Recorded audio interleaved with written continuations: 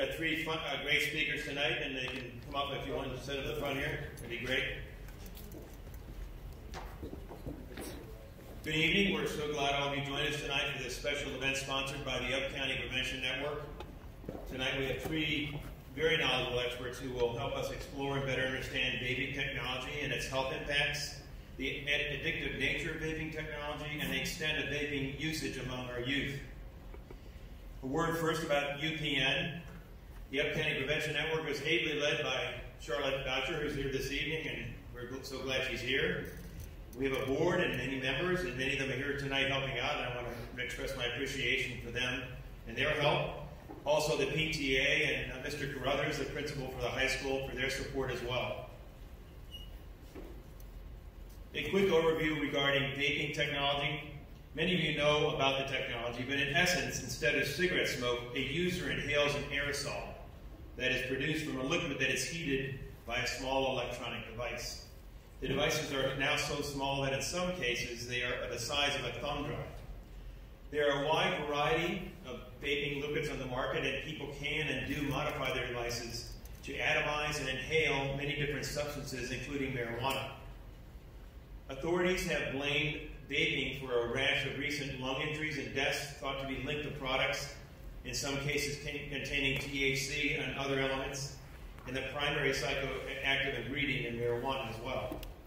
At the same time, the use of nicotine-based e-cigarettes such as Juul has skyrocketed among middle and high school students, leading authorities to react due to the risk of addiction and potential harms.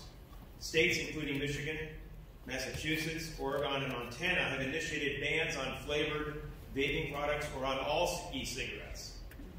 The rash of recent illnesses and deaths from vaping, particularly among our youth, have made it seem as if the industry has completely eluded government oversight. E-cigarettes, however, are actually regulated by the FDA. In 2016, the FDA assumed regulatory authority over the products, and the agency immediately prohibited selling cigarettes to those who are under 18. E-cigarettes currently on the market are required to display a warning label stating they contain nicotine, and their makers must submit ingredient lists to the FDA, although these lists are not public. Even so, it's true that e-cigarettes are not well regulated. Unauthorized products often enter the market, and underage sales too frequently occur in stores and online. And the government treats e-cigarettes like tobacco, not pharmaceutical devices. So they escape the FDA's safe and effective standard, meaning many products are dangerous inherently because they're not tested. The products contain THC thought to be responsible for lung injury outbreaks are not regulated by federal agencies, since marijuana is a Schedule I drug and it's illegal. So with that as a background, we have three excellent speakers tonight. We'll start off with Travis Gales, who's the Chief of Public Health Services at the Montgomery County Department of Health and Human Services. I first met Travis probably a couple of years ago now, and he was helping to initiate and manage a study that the county did that looked at health outcomes in the county on a zip code level. It's really groundbreaking work. It looked at areas by zip code, so we actually had a much better sense of what the health outcomes were throughout the county on a more local level. And unfortunately, in the case of Poolsville and the area around Poolsville, we don't do too well on some of the health outcomes, and I'm not sure if Travis will touch on that or not, but that certainly was a kind of a shocking thing to us when we looked at the data. So we'll start off with Travis, and we'll go next to Dr. Kenneth Fetter. He's the CDC's Epidemic Intelligence Service Officer for the state of Maryland. In this capacity, he works in Maryland Department of Health's Infectious Disease, Epidemiology, and Outbreak Response Bureau on outbreak investigations and emerging disease threats. He has led Maryland's response to the ongoing outbreak of severe lung injuries linked to vaping. And prior to joining the CDC, Dr. Fetter completed the PhD at the Johns Hopkins Bloomsburg School of Public Health. And finally, we'll have Dr. Barbara Brookmeyer. Dr. Brookmeyer is a board-certified family physician and serves as the lead health officer for Frederick County. In the role of health officer, she directs the Frederick County Health Department's 7 divisions and their numerous programs, including immunizations, WIC, cancer prevention, emergency preparedness planning, children's dental services, well and septic inspection, substance abuse prevention, mental health counseling. She has been involved in family medicine as a public health official in Frederick County for a very long time. So we'll start with Dr. Gales, and I think Dr. Gales does not have slides, the other two speakers do. And then what I'd like to do is certainly I'm going to have some questions if we don't have any from the audience, but I hope you have questions, and if you do, we have people that will be having cards that they will have that you can actually take and write down your question. So I will have them up here and I can read them off to the speakers and they can respond to them. So with that said, Dr. Gales, you want to start? Can you hear me? No.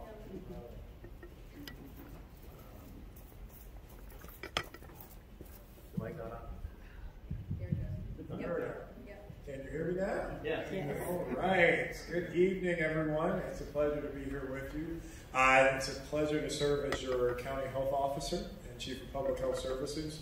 As Link mentioned, we have been working very hard over the last couple of years to redefine how we look at health and how we look at problems that impact and influence our health outcomes across the county. You may have heard repeatedly over the years that we do pretty well when it comes to health outcomes.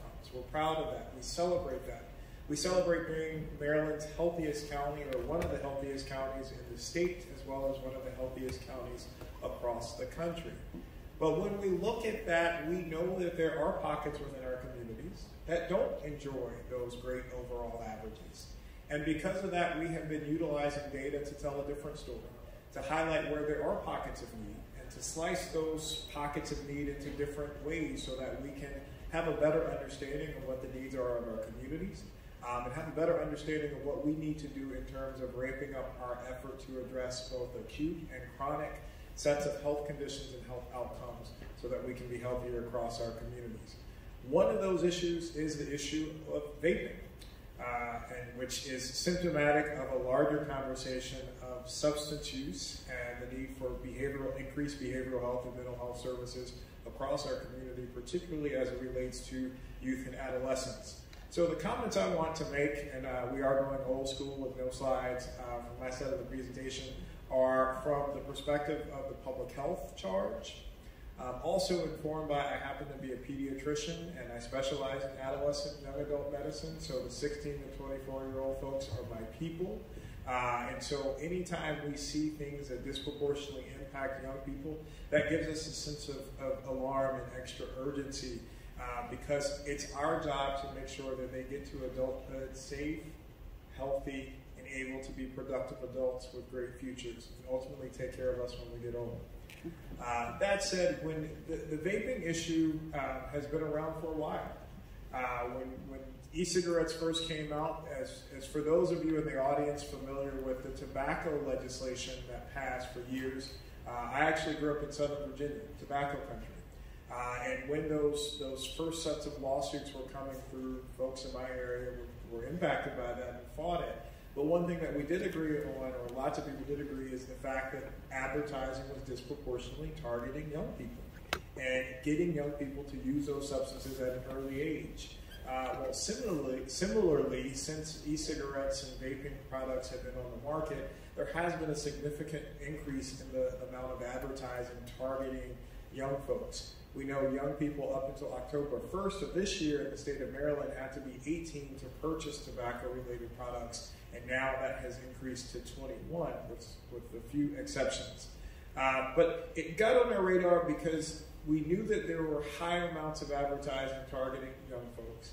And last year, around this time, we had there was reported a couple of incidents at a couple of high schools of students who lost consciousness secondary to vaping. Now, well, I won't say how many of you, but how many of you know someone who smoked a cigarette before that's tobacco-based, nicotine-based? Right. Did any of them lose consciousness secondary to smoking that cigarette? No. So scientifically, you should not lose consciousness smoking a tobacco, nicotine-based cigarette. So that caused us to be concerned about there being other substances in the vaping products that folks, particularly young people, were using. And at that time, that caused us to pull together experts, including council members, representatives from the county executive's office, law enforcement, tobacco control, alcoholic beverage services, and members of our school system as well as the academic community to come together to figure out what's happening in our community. And so that group met in early February, and it rung an alarm and raised the level of awareness for a lot of different folks, particularly our policymakers and advocates within the community. And got a lot of people working around that to try to figure out how do we raise awareness in the community and get a handle on the scope of the issue. One of the challenges as related to the issue is it's difficult to get good data in terms of how many folks and how many young people are using the substances. That's one of the challenges that we're hoping to get better in your jurisdictions, to get better data so that we can design interventions that are effective in addressing the particular needs at that point. After we came together as a group in February, and we were ramping up efforts to raise awareness within the community, we got a report again of 3 students, this time at Churchill High School in the county, who had been reportedly vaping earlier in the day and lost consciousness again and required naloxone to be administered to revive them and wake them back up. Now, that again seconded our concerns from the November incidents because we were hearing that students were using it but hadn't reached the level of concern to require naloxone or loss of consciousness. At that point, we released a public health alert to the community to educate folks and, again, raise awareness about the issue. And particularly, as Link mentioned, a lot of the different methods and modules that kids were using are things that we don't pay attention to. They're USB ports, or they look like USB ports. They're vaping, the smoke is clear, so it's difficult to know exactly when a student is using it or a young person is using it, and what types of things go into that. And so after the public health alert, we also worked very closely with our colleagues in the school system to educate teachers and paraprofessionals within the school setting to increase their alarm and awareness of what's happening, and to also release more information and make more information available to parents within the community. Now, fast forward, we have been working very closely with a number of schools, in addition to the school system, to develop policies that address this, as well as, again, raise awareness. We hope to be announcing very shortly a competition for young people to design public service announcements to get more information to their peers about the risk. We've had several testimonies both at a local level and a state level about the risks of vaping and tobacco usage. And I won't steal Dr. Brookmeyer's thunder, but some of the things that we're concerned about is early initiation and exposure to nicotine, because early initiation and exposure to nicotine can cause impairment of development of important parts of your brain, the prefrontal cortex. It's what helps us make good decisions as adults. Early initiation also can predispose young people to starting other substances that may be a little bit more dangerous. And we also know that it increases the level of addiction and withdrawal to nicotine in and of itself. But then there's that fourth component of we don't know what people are vaping and juuling. And the concern, as Link mentioned, is what is included in those substances and what might they be laced with. And we don't have any way of knowing what's in there and being able to educate young people about the risk of that. So fast forward, those are some of the tools that we have been working with and working to instill. We work very closely with our council members. There has been legislation that has been proposed and will be voted on in the near future that aims to decrease and significantly impair the access that young people have to these products. And that has caused a little bit of controversy, but from a public health perspective, when we know that something is disproportionately impacting a segment of our population, it's our job to make sure that we do what we can to keep them safe and to decrease their access to those particular products. The last piece, and I know that this will be discussed in more detail, is as all of this process has evolved, we have seen the increase of acute injuries, acute respiratory injuries and pulmonary injuries secondary to vaping. Now, in addition to the neurological impact on development of nicotine and vaping initiation, we now see acute injuries that are causing, there was a patient, and I believe it was Michigan, who received a double lung transplant secondary to vaping-related illness. And in the county, we have had one case so far that we've worked closely with the state to investigate. And that individual was in the 18 to 22-year-old age group. He was a college student, was significantly ill, fortunately has recovered, but was ill for a course of 3 weeks, in and out of the hospital, requiring intensive care level care and treatment. So just want to let you know that we are very aware of this in the county. We're working very closely with our peers and colleagues in other jurisdictions in the state to address this from a legislative perspective and a disease investigation perspective, as well as an education and outreach perspective. And I will defer to my colleagues for their presentations, but we'll be happy to answer any questions that you have about what we're doing here in the county.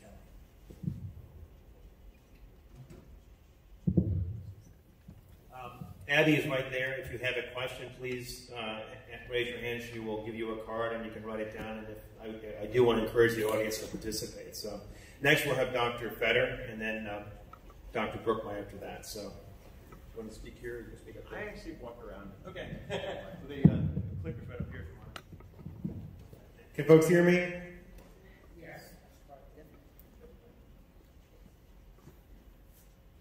Okay, I can't sit still. So my name is Kenny Fader.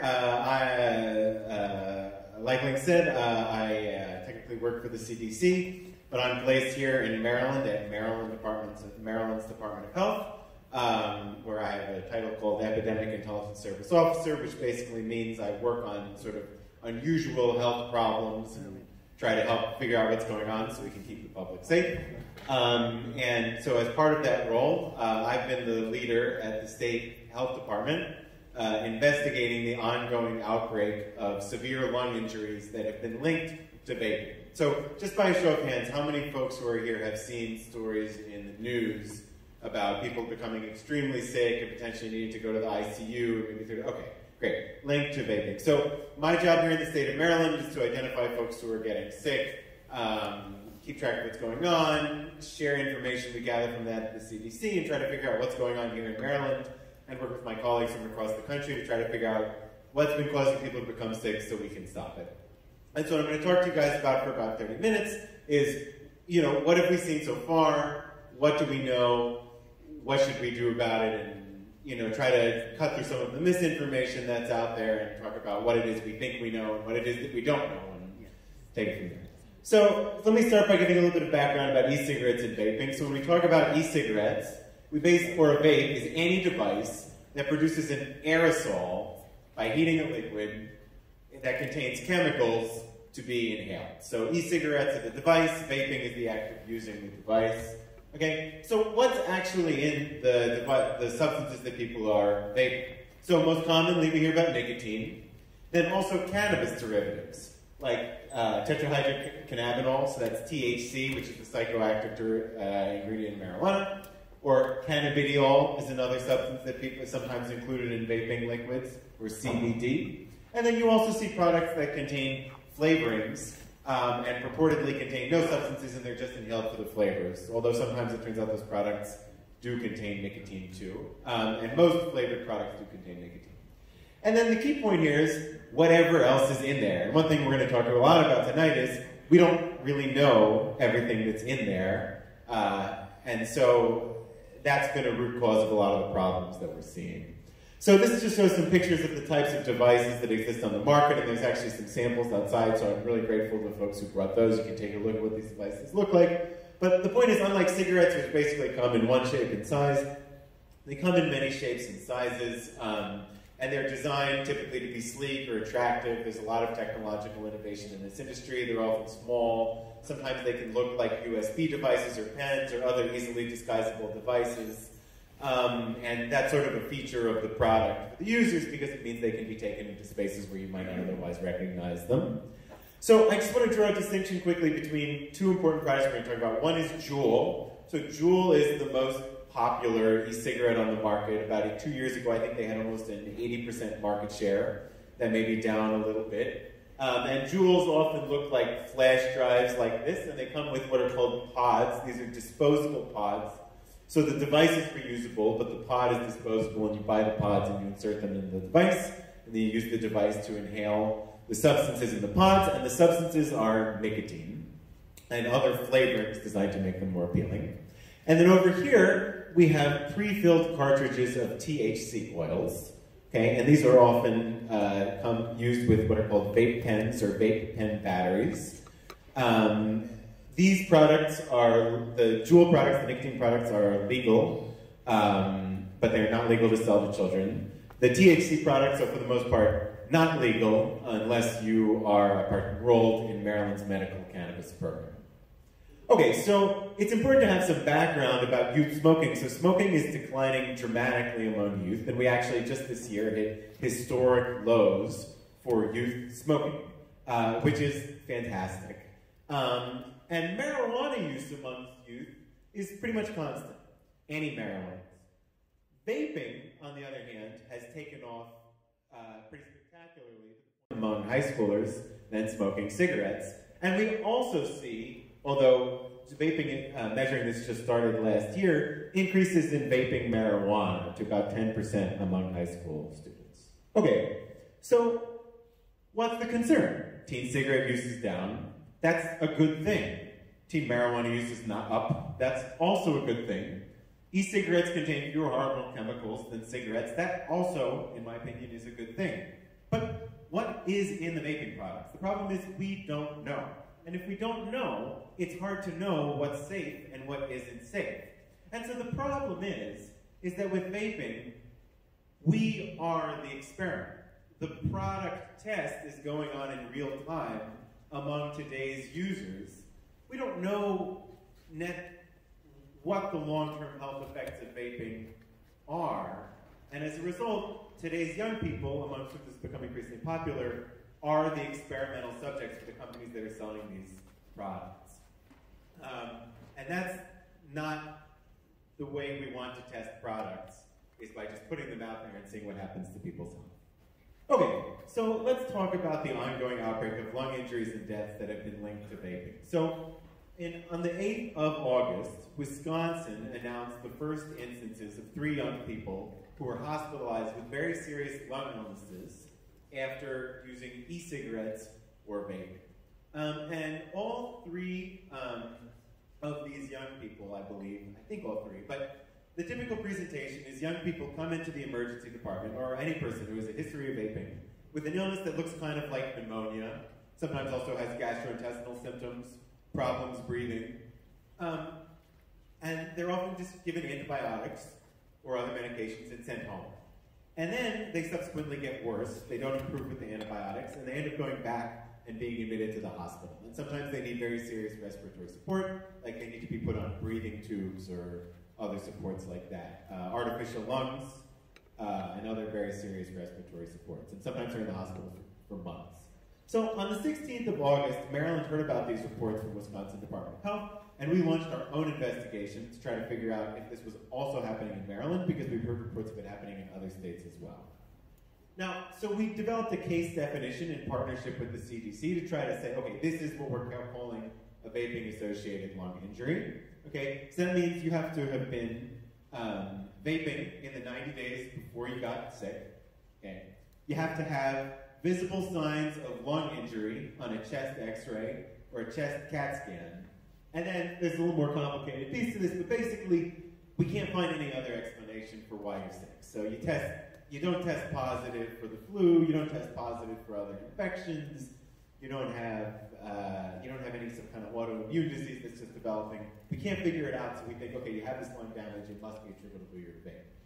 Okay, so on the 23rd of August, Maryland identified its first case that met this pattern. It's somebody in their early 20s who was hospitalized in July, shortness of breath, cough, fever, chest pain, headache, nausea, vomiting, diarrhea, abdominal pain, ended up spending more than 3 weeks in the hospital, part of it in a coma. So the way we identify this is they had an abnormal chest or X-ray that looked kind of like pneumonia, but turned out to not be pneumonia.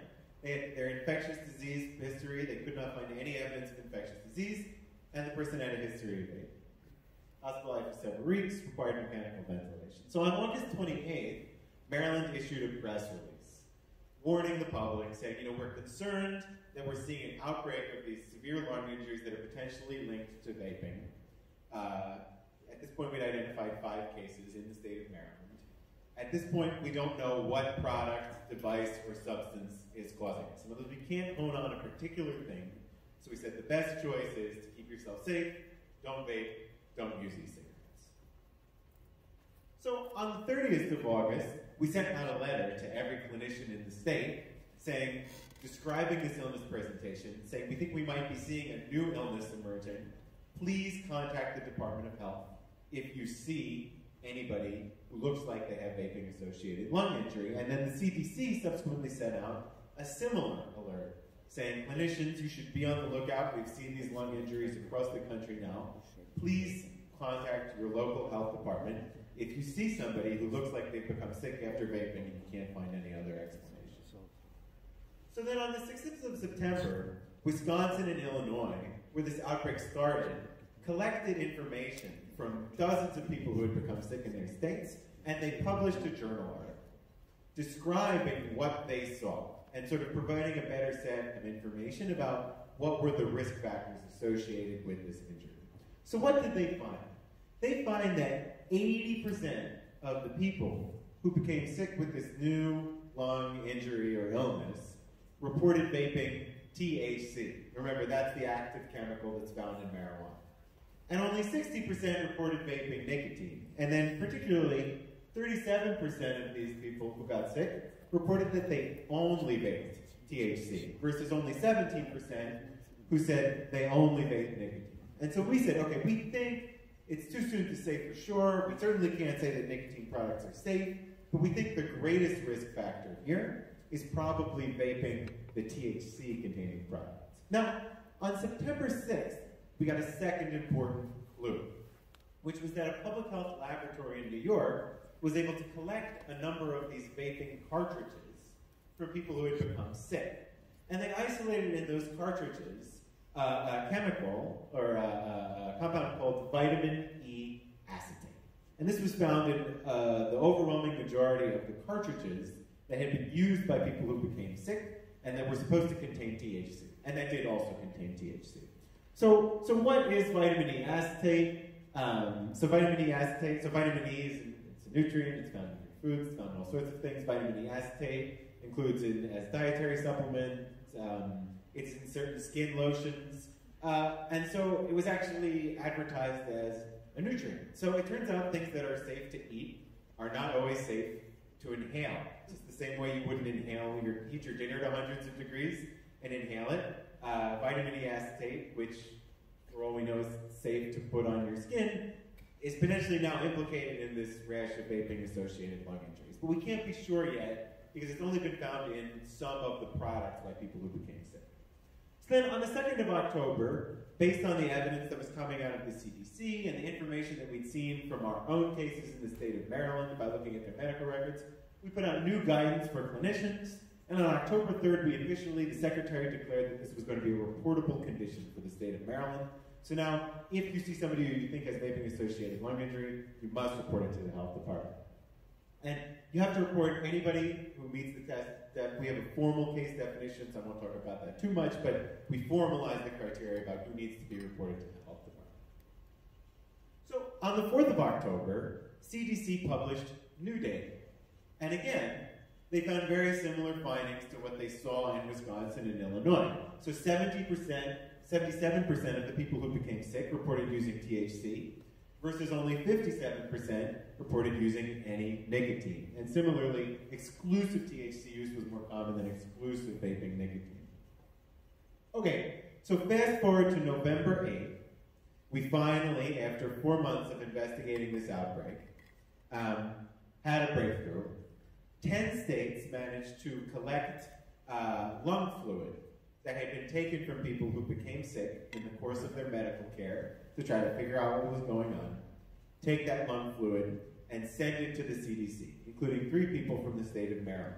And so we ended up having samples of lung fluid from 29 patients across 10 different states. And we ended up finding that 100% of these people whose lung fluid was sent to the CDC contained vitamin E acetate.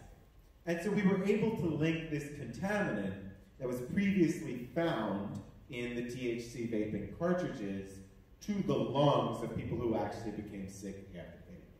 So, do we know that this is the cause of lung injuries linked to, well, let's do this in a couple, I'll get to that in just a second, but what do we know now? Where are we now? So as of today, Maryland has identified 49 cases of lung injuries associated with vaping in our state. 75% male, 20% are minors, 80% have had to be hospitalized, 94% report using nicotine, 77% report using THC, and 18% report using CBD. So we're a little bit different than the country in that actually our cases are more likely to report that they use nicotine than that they report THC. But we think that's just because we've only had about 50 cases, and so it's a pretty small sample, and so we basically think that the risk factors for getting sick in Maryland are probably the same as the risk factors for getting sick elsewhere, and the fact that we happen to have a few more nicotine than THC cases is probably luck of the draw. Okay, so this graph here just shows the evolution of the outbreak across the country over time. So each bar tells you how many people got sick that week. So we can see here in June a few people getting sick, July a few people getting sick, August things really taking off. So here, this red bar shows when things first started. Then here on September 6th, right at the peak of the outbreak, we have for the first time say, oh, maybe vitamin E acetate is involved. These companies, which had been sort of loosely selling vitamin E acetate online, not clear to whom, they took their websites down and they disappeared. And then the number of cases nationally started falling, and then finally, in November, we did find vitamin E acetate in people's lung fluid, but at this point, 2,051 people across the country have become sick after vaping, and the outbreak has not stopped. So even though we have seen this decline, or we think we're seeing a decline, there are still people who are becoming sick after vaping. Perhaps fewer than before each week, but it is still definitely a very serious concern. Okay, so what do we take away from this? Oh, finally, a quick point. So there's a number of brands that have been frequently implicated in this outbreak that you may have heard about reading news stories in the media. Things like Dank Vapes, Rove, and TKO. So these are brands of THC cartridges. So it turns out that THC brands are not actually brands. In other words, if you buy something that says TKO extract cartridges, it may not be made by the TKO extract company, because you can buy an empty TKO cartridge online if you're a private individual who sells drugs, fill it up with something you made at home and sell it like it's something else. And so people were buying these products thinking that they came from legal cannabis dispensaries in states where these products are legal, when in fact they were just buying them from private sellers with absolutely no quality control in the process, in all likelihood. Okay, so let's dive into some of what I think are the most important questions, the lessons learned from this. Okay, so how can you stay safe? What's the best way to stay safe? Well, the best way to stay safe is don't vape, don't use e-cigarettes. Did vitamin E acetate cause this outbreak? In other words, can this all be explained by the one substance that's been added to these vaping cartridges? So it certainly seems like vitamin E acetate and THC might explain most of the outbreak, but we don't know for sure, and we might never know for sure. In part because, thankfully, things appear to be getting somewhat better. And certainly, again, there is that 10 to 20% of cases that appear to be linked only to nicotine products which don't contain vitamin E acetate. And so we're still doing a lot of work to figure out, is this part of the story? Is this most of the story? Is this all of the story? And if it's not all of the story, which I think we think is probably not all of the story, what else is it that potentially causes people to get sick about vaping? Okay, so was this all caused by cannabis products? So again, remember, THC had the greatest risk, but 1 in 10 cases nationally don't report vaping cannabis. We're still trying to figure this out. Again, this is linked to what I just said about the vitamin E acetate being added. What should medical cannabis patients do. So Maryland has a medical cannabis program where you can enroll and with permission from a physician buy cannabis products from a licensed dispensary and use them for various health conditions. So our advice is, we are concerned about vaping cannabis since we don't know everything about what's causing this illness. If you know somebody who's enrolled in the program, they should talk to their physician and try to make a decision that meets their individual health needs. Because different people have different health needs, and at the very least be aware of the potential safety risks that come with the products and monitor themselves for symptoms. Now, so never vape cannabis products purchased out. Oh, and I'm sorry, that's the second point. Never vape products purchased outside a licensed Maryland cannabis dispensary, because we know those products are linked to these lung injuries. The products sold on the street are definitely unsafe. Okay, are nicotine e-cigarettes safe then? I've talked a lot about these cannabis products. So, safer than smoking doesn't mean safe. And if you don't use e-cigarettes, our advice is don't start. And when I say that, these products are often marketed, unfortunately, I think, as a health product. They say, this can help you quit smoking. And from that, people take away that these products are safe. But being safer than cigarettes is the lowest possible health standard, because there is almost nothing that we know of that's worse for your health than smoking cigarettes. And so certainly, if you are not using these products yet, it is best not to start using them. Okay, so what about folks who are using e-cigarettes to quit smoking? We get this question, should I go back to smoking cigarettes? No. Don't go back to smoking cigarettes. That's the worst choice. Instead, we think the best choice is to try using other FDA-approved quit aids. So that's things like nicotine gum, patches, lozenges, other prescription medications that have been approved to treat nicotine addiction. We want you to help you quit smoking. We want to help you quit vaping nicotine, and there are options out there, and it's something folks can talk to their doctors about. And in particular, if folks are looking, they're trying to quit cigarettes, but they can't, or they're trying to quit using e-cigarettes, but they can't, there are 24/7 resources. You can call 1-800-QUIT-NOW. It's called the Quit Line. They offer free 24/7 evidence-based counseling. They offer free quit aids, so they'll mail you things like gum, patches, and lozenges, and can help you try to quit today. So that's basically all I have to say, and I want to make sure there's time for questions and answers, so I'll stop and turn things over there to Dr. Brookmeyer. Boy, that sure was great. Now, for any young persons out there, you can maybe see and hear some of the excitement of what it's like to work for the CDC and the Epidemiologic Intelligence Service. It really is like what you see on TV, some of those investigative things. So I'll fill in a little bit more and repeat a few things that we've heard already, including, sorry, this one goes through a few. Looking at all the different types of products, which again, please go out there and take a look.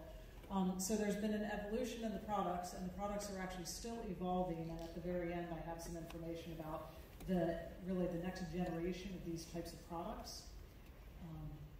And if you haven't seen them before broken down, this is a diagram of what it looks like. So some of the features that they have in common is that they have a battery. Now the battery might also be one that it's rechargeable, and that's what folks are plugging into their computers to heat that up. But they have a battery that heats up the coil. It's often a coil called the atomizer.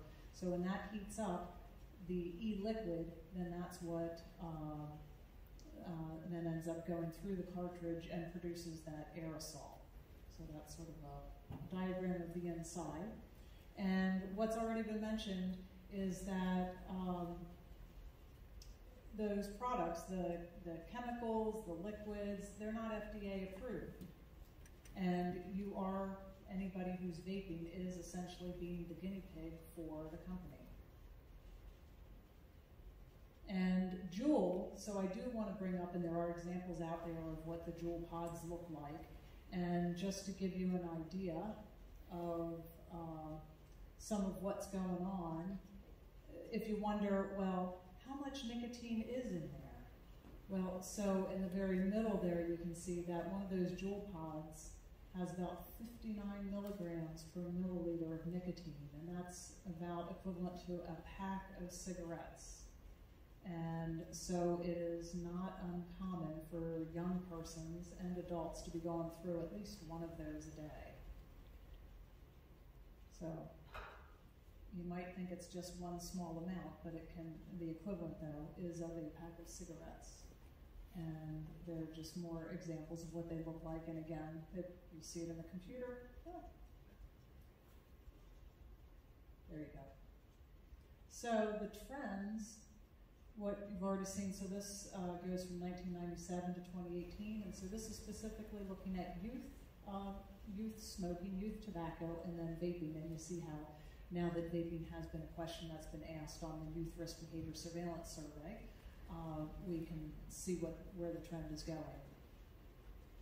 And I perhaps went a little too fast, but 26% of youth, or 27%, said that in the last 30 days they had vaped or used an e-cigarette product. So that's what, 1 in 4? And then, so taking a look at the years from 2011 to 2019, first looking at cigarettes, and then looking at the e-cigarettes, and we see how where we've gone in 2019 is the e-cigarettes have surpassed in youth cigarettes, and it's been going up. And then you say, so what about those flavors? Well, we've got the fruit and the menthol or mint and the candy, and we see the fruit's been pretty popular, but what's come up here, surprising, is that menthol and mint, and that will become important when different legislatures are talking about banning flavors, and some of them are looking to exempt or not ban the menthol or mint.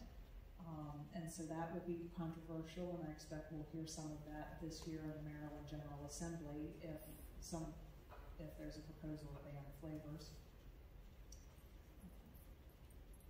So we've already covered, are they harmful? So I have to say, so going back to the 1950s, there was already research how tobacco was harmful, and then it wasn't until 1964 that the Surgeon General issued a report on tobacco smoking, and then, back in 2016, we're still talking about the impact there, and in this case, the e-cigarette use.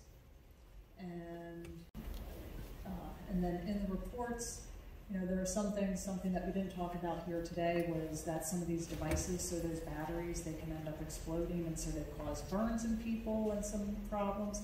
We also haven't talked about yet tonight how anybody who gets access to the containers that have the liquid can be poisoned by it.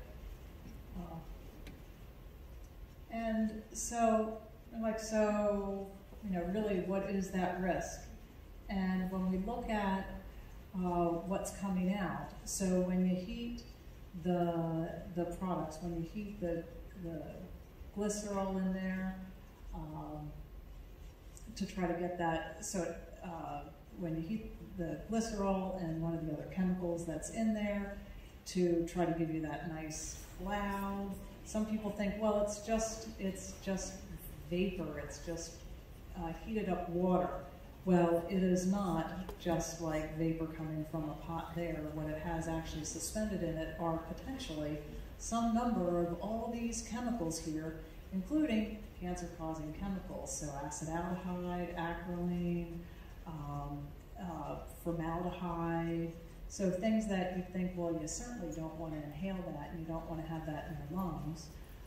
And when you think about how much somebody using a cartridge a day could be getting the equivalent of, getting a much higher amount than what OSHA permits for workers in an industrial location to have in a day's worth of exposure. People using these devices are getting more than that warning level. And so then Dr. Feder talked a little bit about what was described as the popcorn lung.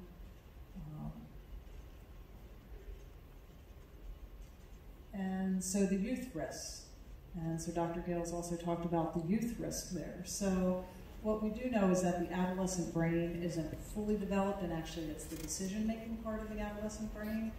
it's not fully developed until adolescence or about age 24, 25. And tobacco does, or the nicotine does specifically interfere with the synapses. That's the nerves, the neurons in the brain. That's what makes our brain work. It actually interferes with their working. And it can contribute then to depression, reduced impulse control, so the mood disorders, and also has been associated with potentially increasing the susceptibility to addiction later on. And also, as was already mentioned, if you are using e-cigarette products, then you're also at a greater risk of smoking tobacco products, and then also illegal substances. And so what's in the products? So what's interesting is when I think it was a study that the CDC had done, they even looked at products that said no nicotine, that the label said no nicotine. Most of them had nicotine in it. And so, and unfortunately, when youth were surveyed,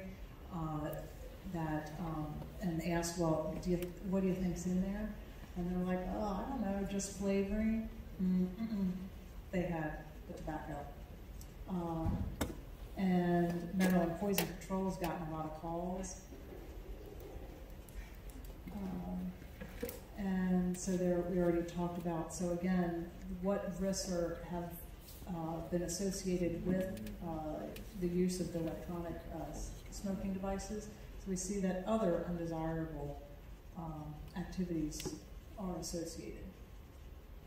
And we've already covered that. And so again, so this is additional data looking at youth. If you asking about, so are you going to start smoking cigarettes? Well, if they were an e-cigarette user, they're likely. Non-user, not quite as likely. And you can see they sort of look alike. So again, what Dr. Federer said that, what's safe versus safer.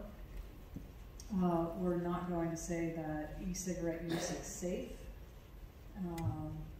And when you look at the marketing tactics, there are some great ones out there. I know we have a lot of questions though, so I'll go through these and won't talk about all the marketing practices that are specifically tailored to hook people. But what I will say though is for Juul, they've been very creative in their scientific development. And so one of the things when we've seen that increase in the e-cigarette use, and Juul is fueling a lot of that, or the use of Juul, is they formulated their product so that it's a much smoother experience. So it actually deals with the acid-base balance, the pH scale, and so they were able to change the pH of the liquid product, and that change then produces for the individual who's inhaling it a much smoother or less irritating inhalation, and that's been a significant contributor to the popularity of Juuls, in addition to the flavors. And calling them juice, and it's trendy, all those flavors. And so we've covered all of that. I did want to I have just 2 slides on the medical cannabis in Maryland because it's important. I believe that talks about, so what is approved in Maryland? So from the bona fide dispensaries in Maryland that have product that was grown in Maryland and produced in Maryland, not from any other state or any other country. The point here when we're talking about youth use is minor patients, so that's they're under age 18. They're not allowed to self-carry or self-administer medical cannabis. So if someone says, oh, I have a prescription to use this, well, if you're under 18, you actually are not allowed to self-carry and not allowed to self-administer.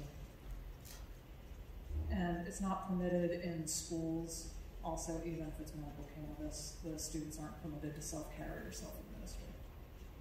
So then, for this, so why are teens using it? And perhaps we'll get to that with the audience discussion. What have you heard? Why are teens using it? But you know, what we commonly hear is my friends are using it, or I wanted to try it, the flavor sounded interesting, and isn't it safe? Everybody's doing it. But what we have seen from the research, and this actually goes for alcohol use as well, is that teens, when they know that their parents disapprove, they are less likely to engage in that behavior, whether it's alcohol drinking, and it's also coming through here with the tobacco use and the e-cigarette use. So it's not 100%, but it definitely reduces the likelihood of their engaging in those activities. But some other reasons that youth say that they're not using, you know, minor health effects, cost, and so when we talk about cost, we've had those tax, you know, increasing the taxes on tobacco products and alcohol, that those have been effective public health strategies in the past to reduce youth access.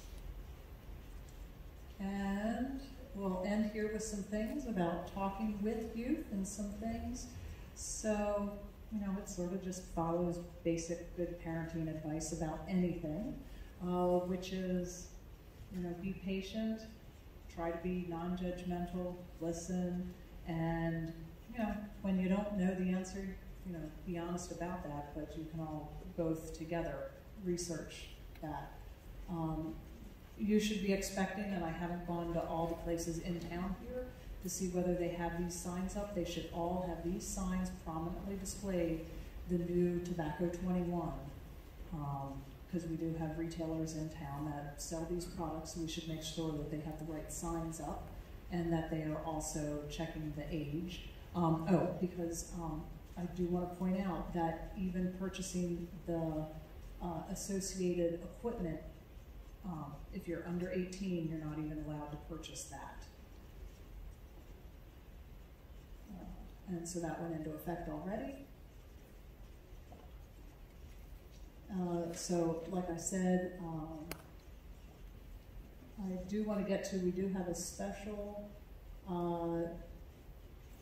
the tobacco quit line for, let's see, I've got the youth one. So the tobacco quit line is free, and then we have the vaping one. Let me just go back. Then there is, all right, I'll just click through. I want everybody to see for the teen youth line. Oh, there we go. So we also have in Maryland for teens a specific text line for teens who are using tobacco products and also vaping.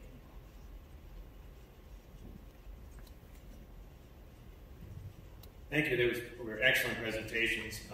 Before I go, do you have any comments on what you saw on the slides or what the other speakers said? Sure. I think, as Dr. Bookmeyer pointed out, is that we are focused on a particular activity right now. But I want to be very clear, is that the larger conversation is about substance use in adolescents and young adults overall, and substance use being a proxy for greater concern about underlying mental health and behavioral health concerns. And one of the things that I hope is a part of the conversation as we move forward isn't just about the vaping component, but it's about making sure that young people have access to folks to talk to, access to services to support them and help them deal with the daily stressors that they go through and encounter. And we have to make sure that when we talk about these programs, that we also talk about making sure that we support inpatient and outpatient psych services, increase access to counseling and support services, as well as thinking through other strategies, utilizing peer networks, peer navigators, and things like that to help with those underlying themes. Travis, that was a great point, and actually it's interesting because when Adina Levine was here as the principal and she was getting ready to leave, we had a discussion with her about one of the ideas that we've been pushing in for the Poolsville High School, a new one we're hoping to get, is a wellness center. And wellness centers exist in 4 of the high schools right now, and a lot of the focus in the wellness centers is, in fact, counseling, mental health support, those kinds of things. And we're hoping to get that if we get into high school, which we look like we're moving in that direction. But I don't know if any of you looked at wellness centers, but I think they're pretty effective, can be pretty effective in supporting you. You mentioned, Travis, and I think this is a good segue into some of the questions here, that there's a term I saw when I was doing some research for this in the addiction community called common liability, the idea that certain people are simply more likely than others to engage in risky behaviors. Do we have a good sense of what those behaviors might be in teens, what they would exhibit that would help us understand as parents and as friends? You know, are they likely to be engaging in some of the kinds of behaviors you're talking about? Sure. Well, I think, I don't have teenagers at home, but for those of you who do, you know that they don't always talk to us and tell us what's on their mind. So they communicate in other ways that are screaming out for help. So for example, when you notice your kid has a favorite activity and all of a sudden they're just not that interested in it anymore, or they are participating in something that they have decreased interest or energy or desire to participate in. Those are the kinds of things that can be symptoms and clues to let us know that there is something deeper and going on. If you notice changes in their scholastic activity, their athletic performance, if they are a performer in some type of way. Those, again, are things that can, if we pay attention to, pay close attention to, they are saying, hi, I have an issue and a problem, and I really, really want you to talk to me about it, without saying, hi, I have an issue and a problem that I really need to talk about. And I think that that is just something that we have to have increased and heightened awareness to make sure that we're paying attention to. Because again, a lot of times, even in situations where there's something that happens and people say, well, we didn't know, there are oftentimes signs and symptoms that the child and adolescent is displaying that is crying out for help.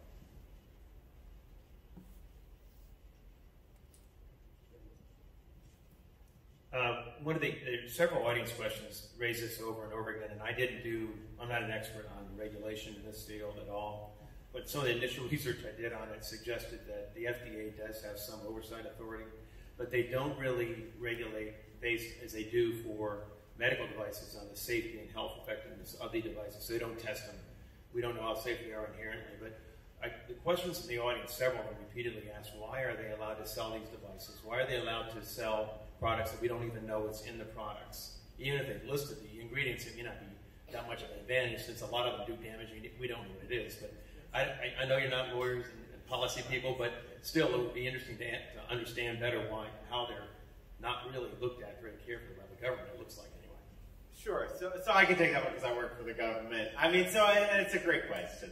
So I can't speak to why folks are allowed to sell these devices, but I think one important thing to think about is the distinction between the standards that exist for medical products and then the standards that exist for everything else. So when you come up with a new medicine, you as a company, you must do many, many studies to show that your medicine actually cures an illness or prevents an illness, and you also must show that your medicine doesn't have other negative harmful side effects over a period of time. And that's the FDA approval process for drugs. And that process is, you have to demonstrate that your product works and that it does no harm.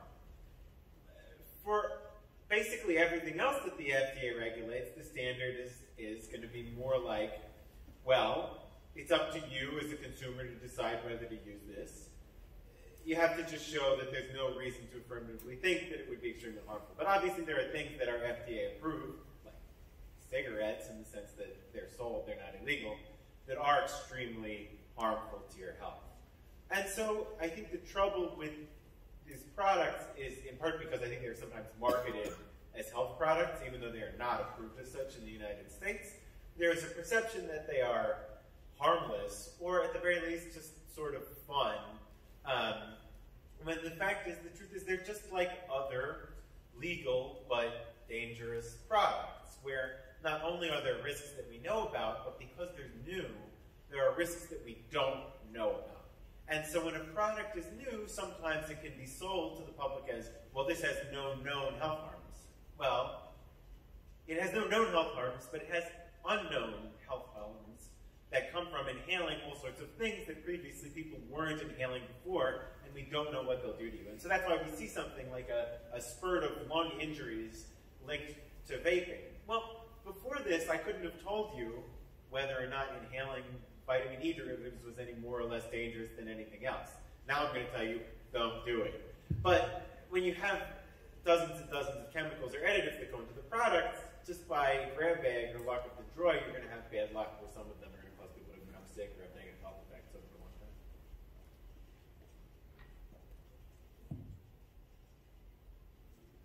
I wanted to add is, and to that, so that's the legal side of things. The other concern that we all highlight is the fact that there are substances that young people are using, not only young people, but adults as well, and it's unclear what's in those substances.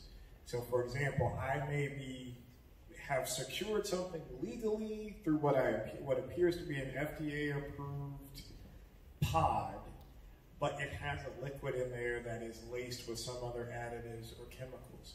We live in a region where we have been significantly impacted by additives being added to other substances. So for example, there is, if you've heard of things like spice and K2, synthetic cannabinoids, a lot of those have lots of other chemicals in there that cause negative side effects. So when I was talking about losing consciousness and needing naloxone to be administered, so losing consciousness was referring to passing out, and naloxone being administered, being able to, that was required to revive the individuals because there was concern about respiratory compromise and then being out of it and some other neurological symptoms. But one to make sure that people understand is that when we're talking about, you know, the other side of things is, again, we live in a region, we've been impacted by that. When we talk about opioids, for example, a significant reason why opioid deaths increased over the last several years was the introduction of fentanyl and other products into things like cocaine and heroin, things that, you know, are dangerous, but took on an even more significant level of danger when those other things were added. And that's what we keep, when we keep talking about the concern about what's being added into the substances that kids and other people are using, that's the concern, because we have no idea what those are, and we have no idea how potent or significantly dangerous those substances are. Can I just add two quick things there, because I actually think it touches on two really important points. So there's this question of why are these products legal if they're dangerous? Well, the products that have been most linked to this current outbreak of lung injuries actually are illegal. It's not legal to sell THC vapes for recreational use in Maryland. But they're still pretty easy to obtain. They're still out there, and because they have all this pretty branding on them, they look like they're legal products, and people who use them may assume that they're from places where they are legal. And so if we're going to address this challenge, part of this is the regulatory side, but another part of it is, you know, addressing those common liability, coming back to what we were talking about earlier, you know, taking a look at mental health problems and underlying concerns that may be driving people to compensate by using cannabis or nicotine. And I guess I would be remiss if I didn't talk about many people saying, well, I'm using it to stop smoking cigarettes and cut down. And people cite the New England Journal 19, you know, when they did look at abstinence from smoking, at 1 year, the 18% of the e-cigarette folks were, let's see, how did that go? So looking at abstinence, 18% of those using e-cigarette products were still abstinent at 1 year. So so I'd say only 18% were abstinent at 1 year.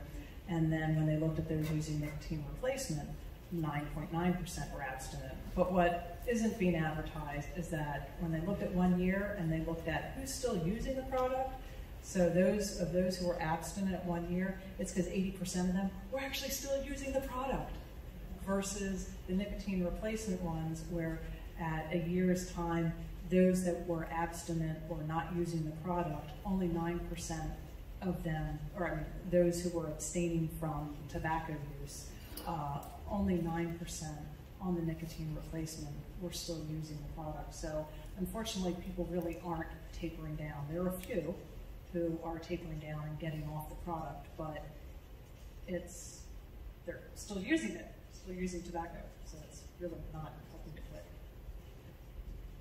Again, I'm not familiar with this necessarily, but I understand that we do have dispensaries in Maryland now for medical marijuana. One of the people in the audience asked if you are eligible for medical marijuana, are there vaping products that are safe? I don't even know if you take medical marijuana smoking it, but if you do, are there any safe products? So the answer is that, so there are vaping products sold through medical cannabis dispensaries. You know, if you are enrolled in the medical cannabis program, it's because you have a health need that your physician thinks can be addressed with cannabis. And there are alternatives to vaping also in the medical cannabis program. And we know that the products that are not being sold through the medical cannabis program, in other words, the products that are sold on the street, are dangerous. So the first point to make is, do not use the products that are sold on the street to self-medicate. Now, in terms of what product you choose to use as a person who's enrolled in the medical cannabis program, we can't say that vaping medical cannabis products is risk-free, and we think it's a decision that you should make in partnership with the doctor, who is your supervising physician in the medical cannabis program. In other words, talk about what it is your personal health needs are and what products are necessary to meet those health needs, rather than just saying, well, since it's a medical product, they're all equally safe. You want to make a decision that best meets your needs and not think of any of them as risk-free, and really try to pick the thing that best meets your health need while still staying safe. And that's a decision that's made on an individual basis with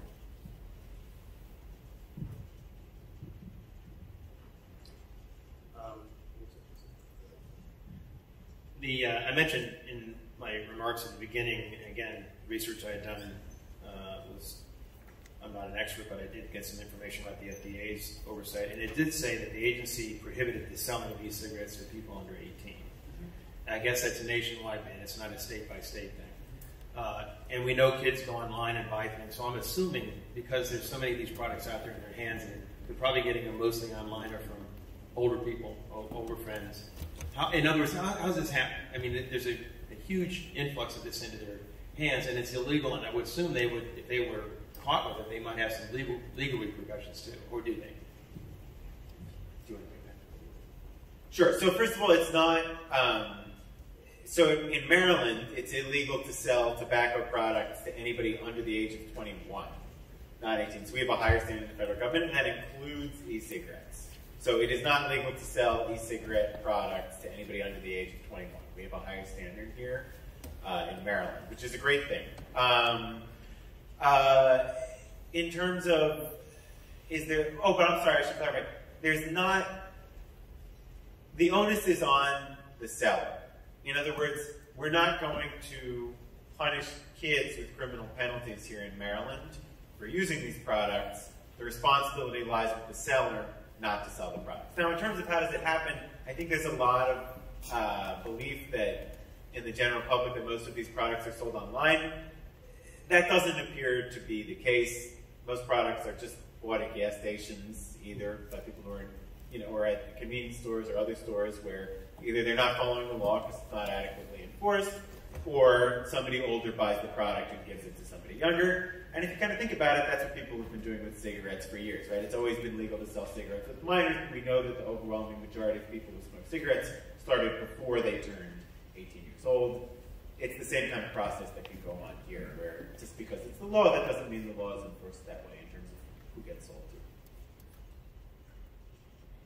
So that, for those of you who have followed local legislative efforts, so the efforts to address vaping in the community by the council includes a piece of legislation that prohibits the sale of these products within half a mile of schools.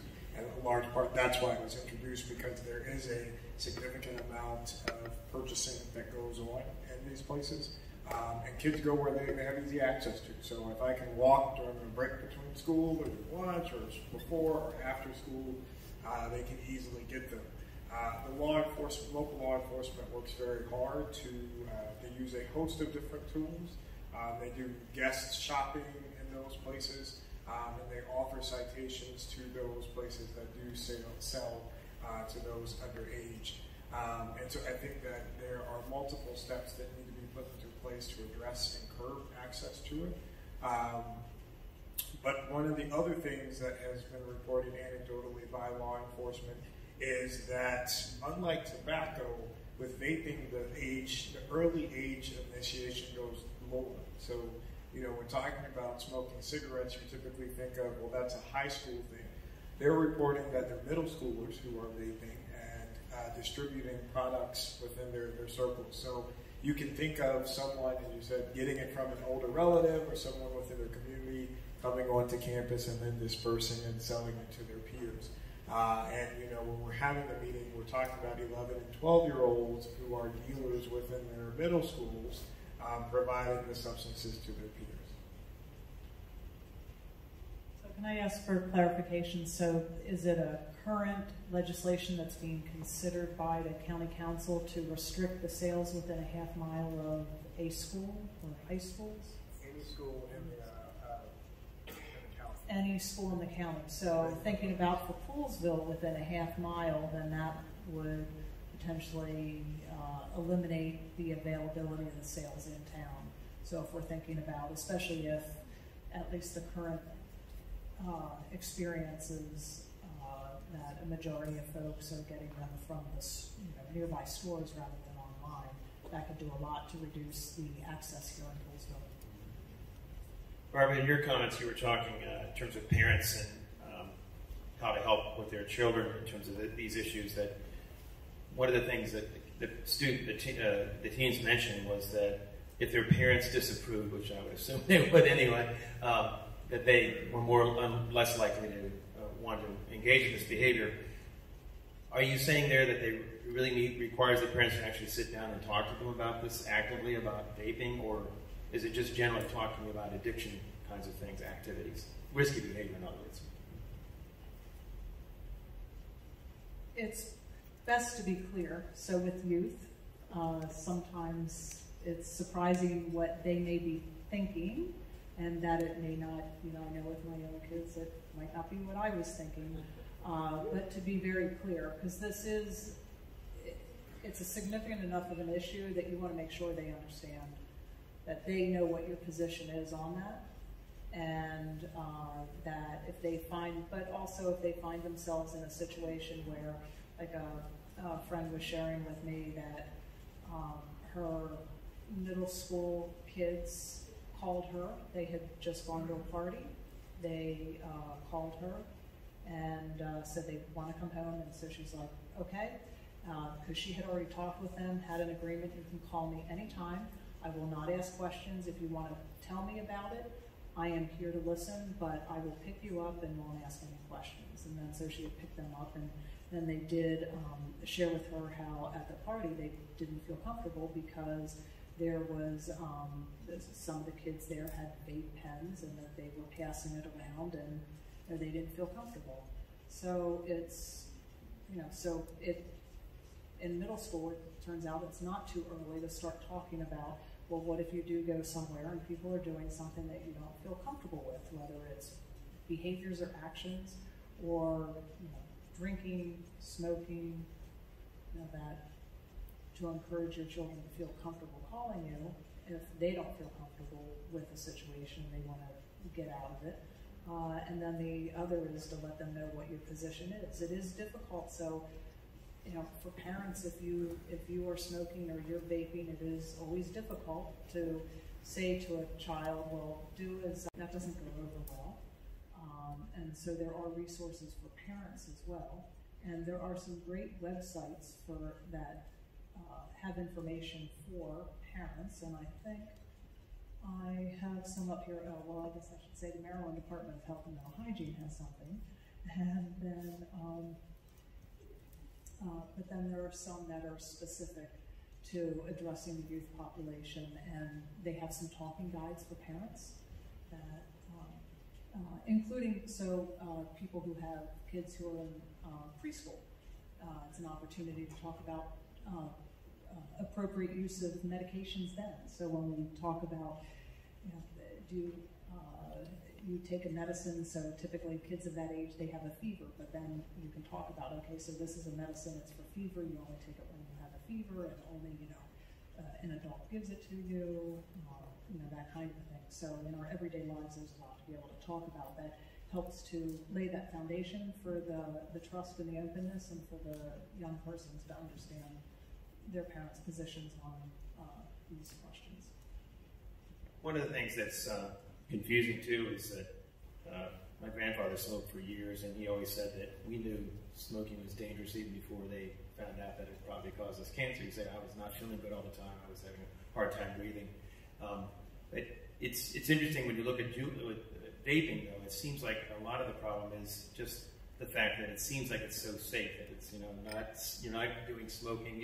You don't have people collapsing, as you mentioned, Travis, or becoming unconscious when they smoke cigarettes. So is vaping more dangerous, and is it because it's an aerosol and it gets into the blood better? I mean, what is it that's causing this kind of damage to the lungs? So I'm happy to say this. I could say this an unlimited number of times because I think it's the most important message we can make. So first of all, smoking is terrible for your health, and so it's almost hard to come up with almost anything that's worse for your health than smoking. Safer does not mean safe. So there are health risks associated with vaping. We've been talking about them all night. I'm not going to come out here and say, don't vape, it's more dangerous than smoking, because we absolutely don't want folks switching back to smoking. But if you don't vape, don't start. We may find out that it is safer, but it is definitely not safe in the sense that it carries no health risks. And we've seen all the potential unknown health risks in the course of this outbreak. Those are most of the questions I've gotten from the audience. We had quite a few questions too, though, about the illegal nature of it and why it's being sold in the country. I think we've covered that to the best we can. Not the illegal nature of the product, but the fact that it's not regulated by the government very carefully. So I'm not sure we can go into that much more in detail. Is there anything else any of you in the panel want to mention, or any comments that anybody made that you want to comment on before we close? It's 5 till right now, so.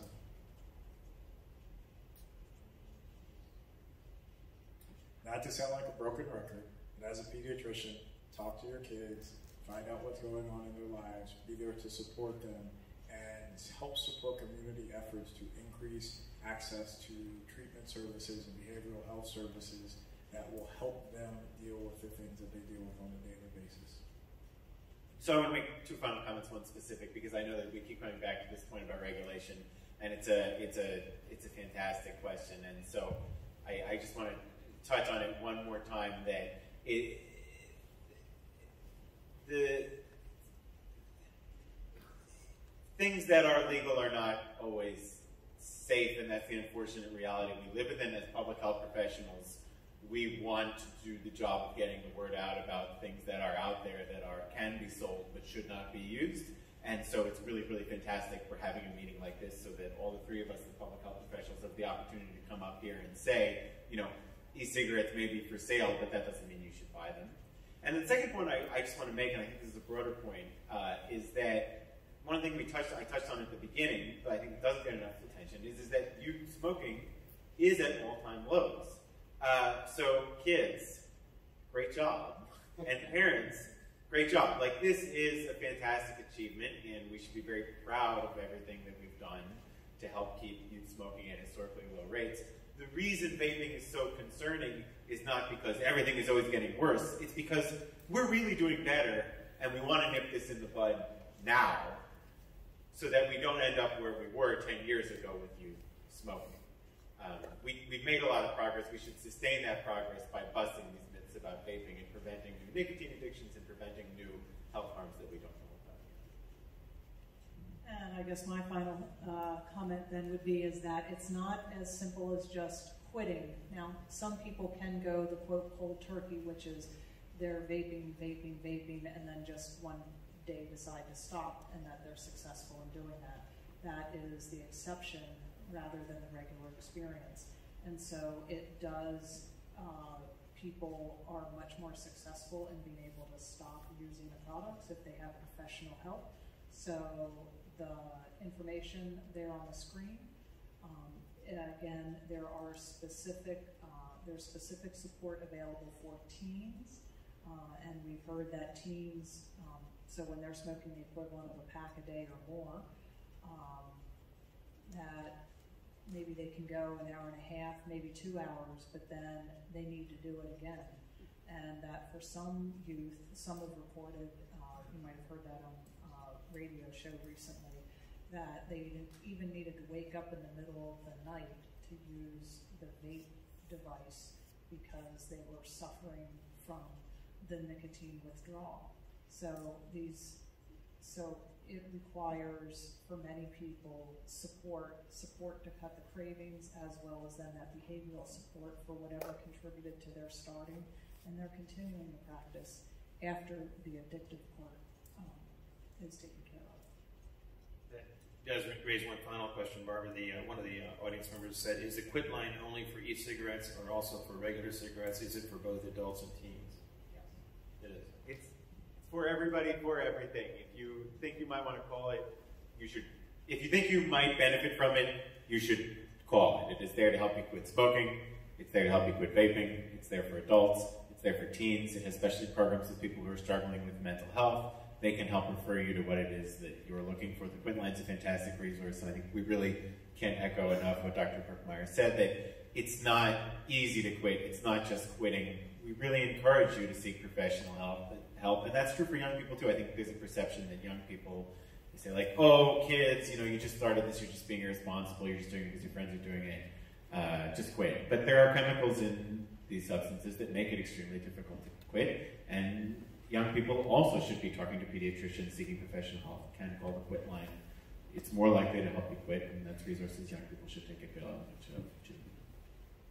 Yes, and so I did finally find what I was looking for. So for teens, smoke-free teens, they can text and be able to communicate that way, since we know that teens like to text.